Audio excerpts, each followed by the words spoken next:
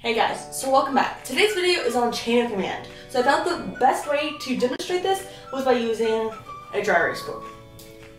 So if we were to start at the top of the chain of command, the direct orders may come from the Air Force, as we are an auxiliary of the Air Force. So then it goes from them to national headquarters. From there, it goes down to region. From there, it goes down to wing. And depending on your wing, it goes down to group. Depending if you do or do not have group, it goes down to squadron. And then from there, it goes down to flights and stuff like that. So for the only real instance where you'd use this type of normal thing would be like Air Force needs people to go to New Orleans, and in New Orleans they're going to do disaster relief. The Air Force would go, okay, so then they go down to the region and then it just goes down like that, and then they get people at the squadron and then it trickles back up. I think that's pretty clear. So once we get down to the squadron level, it gets a little different. Squadron commander, deputy commander for cadets, then you have the cadet commander. Okay, from the cadet commander, that's probably your highest ranking or your most experienced cadet in your squadron. Then it goes down to your deputy commander, and you may or may not have an XO. The XO would be in charge of support staff, and the DC would be in charge of line staff. Okay, so from your DC, you then have, it's a little interesting because you have here, you have your first sergeants and your flight commanders. And so the way I like to do it is you have the first sergeant and then you have flight commanders.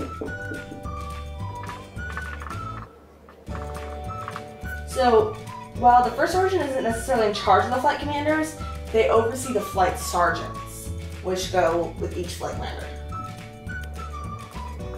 So this would just be a 3-flight squadron, and you have your first sergeant, which is in charge of your flight commanders.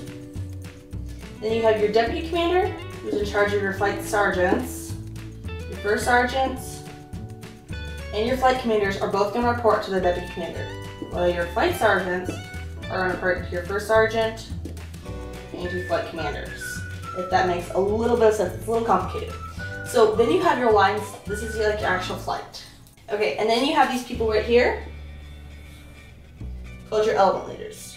So that's pretty much how it's laid out, and then you have the rest of your flight. So your element leaders are put to your flight sergeant. This kind of makes sense. So in a formation,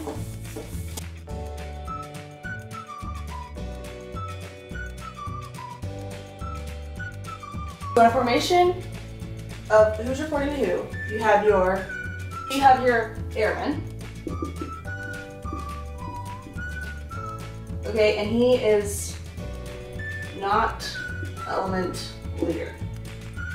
He's going to report to element leader. Okay, then he's going to report to flight sergeants. Now, he is going to report to first sergeant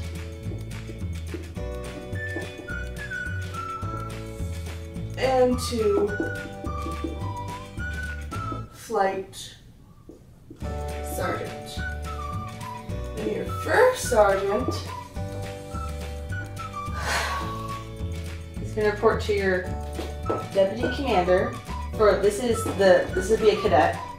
Your flight sergeant is going to report to your flight commander.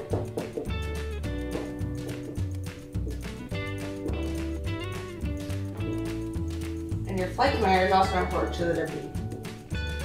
So you got those two different channels from the flight. And now, if you're going to this airman, you're traditionally not going to go straight to your flight commander or your deputy commander. or you may not go. It kind of depends on your squadron, because In my squadron, we don't have assigned element leaders. So the airman would go straight to the flight sergeant or the flight commander. It's kind of, they're a joint pair, these two. And there should always be lines of communication with the first sergeant and the deputy commander. So once it goes up to the deputy commander, it goes to the man in charge, or the woman in charge. You get your cadet commander. This is the top of the cadet food chain. From there, it's gonna go over to the seniors. And so I hope this made sense to you, and I know it's a little bit confusing once you get to the first sergeant as the chain of command kind of branches out more, but once you actually start using it, it gets pretty simple. So if you have any questions on this whatsoever about how this works, all of that, I also leave links below to the roles and responsibilities of flight sergeant, first sergeant, and flight commander, as those are the positions I've been, in the description box below. Be sure to check those out. And as always, thank you for watching, and I'll see you next time. Bye!